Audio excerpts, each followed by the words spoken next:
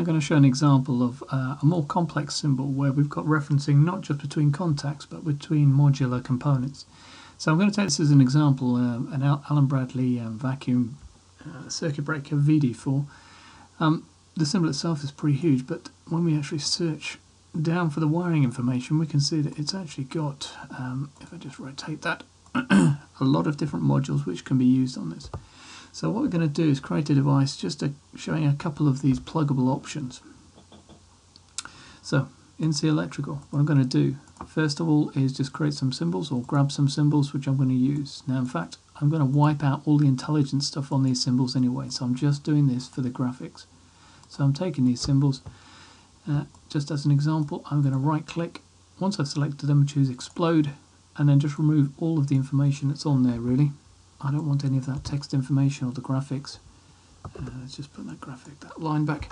So this is just graphical or line information. So once we've got those stripped down, we can then put on information just so that you're only wiring essentially to the plugs. So we just need connection points at the top and the bottom.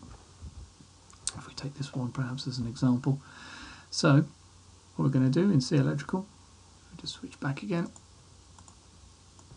I've already created some of these and I've gone into components, into construction, and I've got a top plug, so it's going to zoom out, and it's got a bit of text there. This isn't an actual symbol, it's just the graphics with a connection point with a piece of text there. If I use Control E, I can see that that's set to be the sheet or cell reference.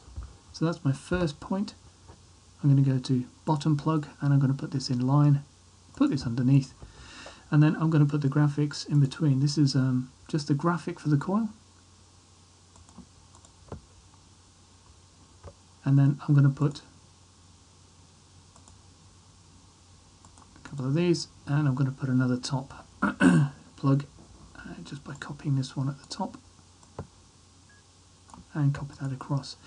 I've got some other dummy plug-in symbols which I'm going to have just there, which can represent plugging into these. Now these just have text on them, they're not intelligent information. We don't need that.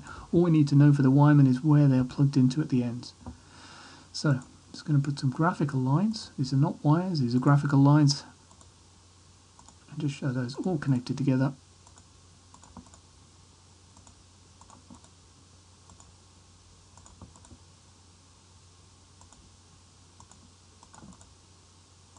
That's the longest bit. And then I'm going to save that as a symbol. And the type of symbol I'm going to choose, I'm going to go to block, and I'm going to save it as a multi-switch. So I click OK. I can leave it as K1, that's fine, or in fact if I just put in here that this is just Q question mark. And now I can set those connection points. So in the background, if I just quickly check on here, I'm going to put this one as being, this one I've actually got an extra contact there, but let's just pretend it's that. So 31, 30 and 41.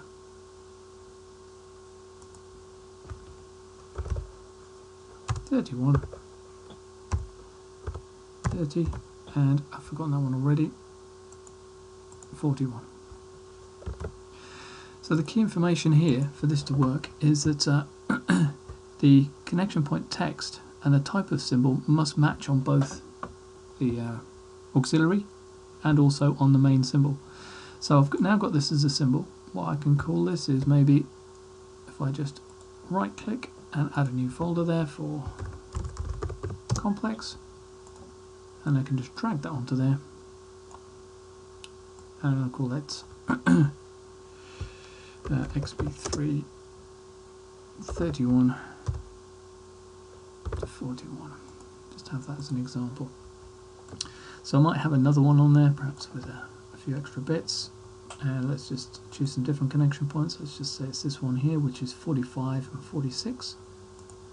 So let's have that as being 45 and 46. And I'm just going to explode that and remove that bit there. And then just save that again. Block it as a multi-switch. Okay, so I'm going to drop that onto the complex one as XB3 45 to 46. So what we can do now is save on this page we can save this as an actual complete symbol, as a reference. And then we can space these out wherever we like in the project. So I just put a box around it, window around the whole thing, and say block this as a component with auxiliary contacts. I click OK.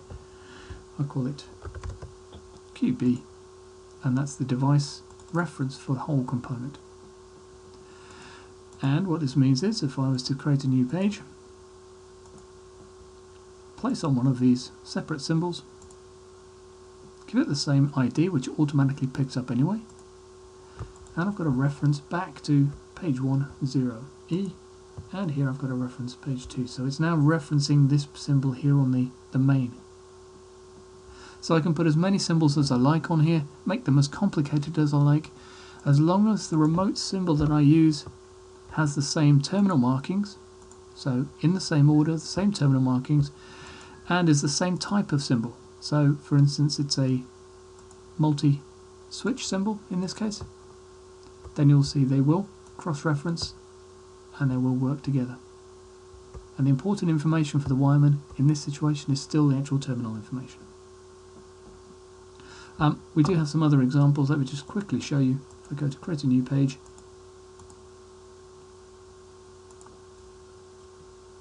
if I show you this VD4 symbol, so this is the VD4 Allen Bradley, ABB.